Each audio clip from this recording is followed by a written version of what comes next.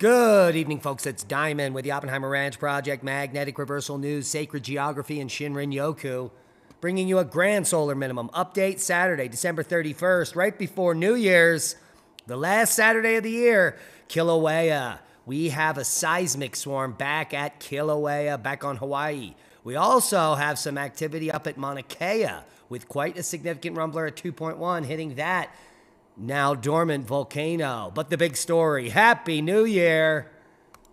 Heavy rain in California causes flooding, but offers a respite from the drought. Keep calm, it's boom time, and the mainstream media is actually saying respite from the drought.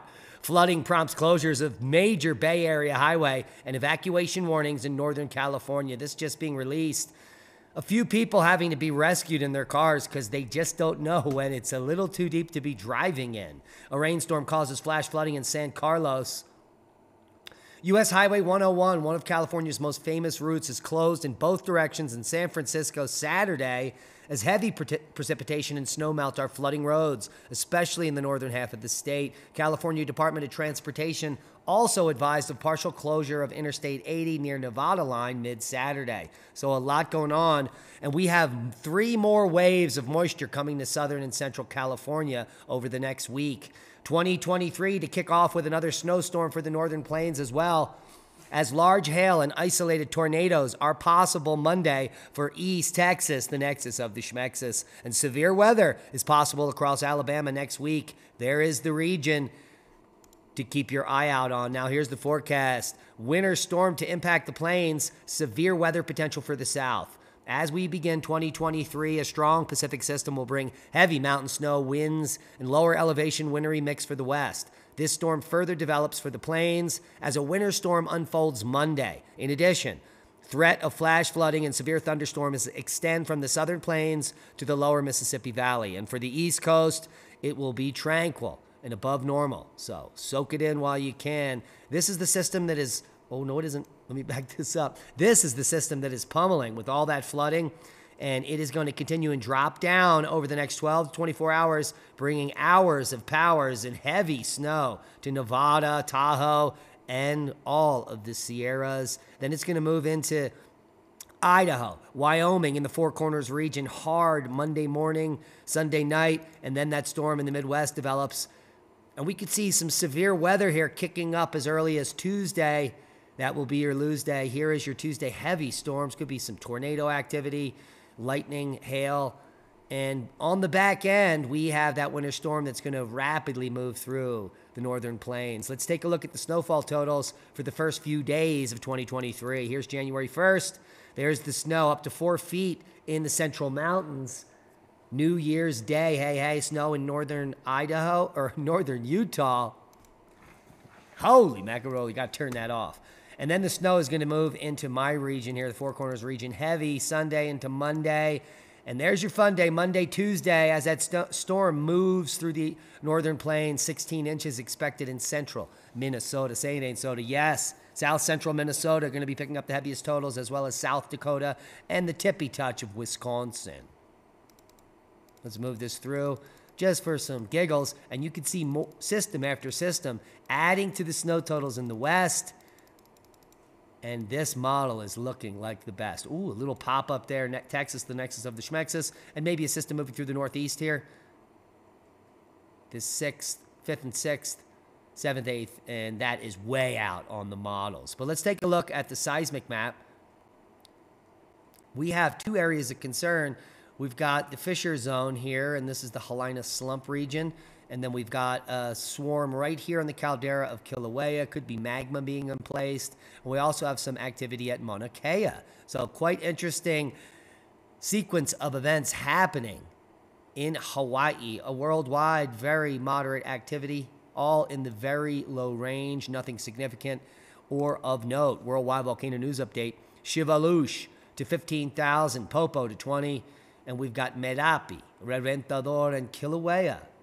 Let's see what they have to say about the Kīlauea. Here we have an interesting little hornito on the southern pit crater in Erta Ale.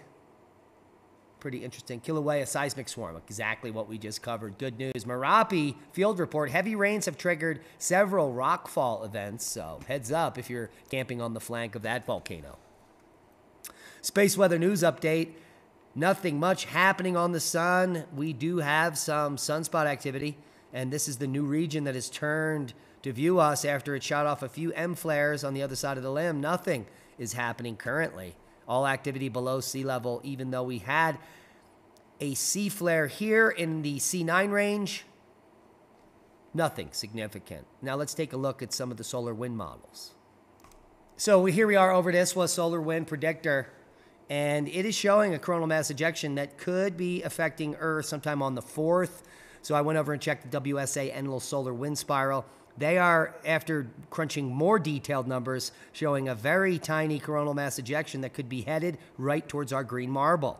And the impact there is, here we are in the 3rd, and there's the 4th. Boom.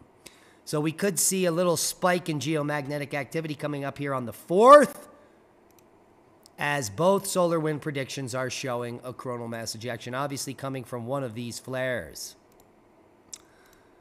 So let's see what they have to say here. The event does not appear to be eruptive in nature, but I guess they missed it on the M3.7 solar flare. That's the one right here that was coming from center disk. So that's the one that's sending this coronal mass ejection towards us. And so we should keep a close eye on what's happening on the 4th, as this is a good test of our waning magnetosphere. Now, you should all come over to Oppenheimer Ranch Project at Diamond the Dave on Twitter. If you're not on Twitter, you should get on Twitter. This is where the cutting edge news and the sharing of information is happening. And we share some amazing stuff, including epic satellite imagery of the current atmospheric river inundating California. Look at that. Fantastic. Thank you, Colin McCarthy. We also are going to share you a little bit about fireballs. But here is what I really want to bring your attention to. Waiting on official confirmation, which is coming in just a few hours. Still 5:30 p.m. In California. And look at the totals for December. Amazing. As of this morning, 125 inches were measured at the Central Sierra Snow Lab at 6,894 feet in elevation near Donner Summit. For December, which is 179% of the 53-year average, which you can see in blue. Record-breaking Sierra snowpack in effect, folks. And that could mean record flooding, which we're already seeing, but I'm talking about in the spring, ding, ding. So we have several more months and huge volumes of snow that is going to be coming to the west. So heads up. And here we see this total snow mass for the Northern Hemisphere has been breaking records for 3 years now, has been above the 30-year average for 3 years. In the mainstream, well, they're just not reporting on it. But we are. And here is fireball and bolide data. Very hard to get, but we're going to share it with you. This chart shows reported fireball events for which geographic locations are provided and the equivalent in megatonnage.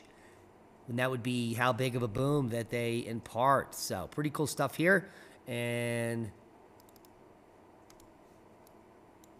you can change some of the specifications. Just look at the 100 kiloton plus, 10 kiloton plus events. And these are bolides that are blowing up over the surface of the Earth since 1988. That's it.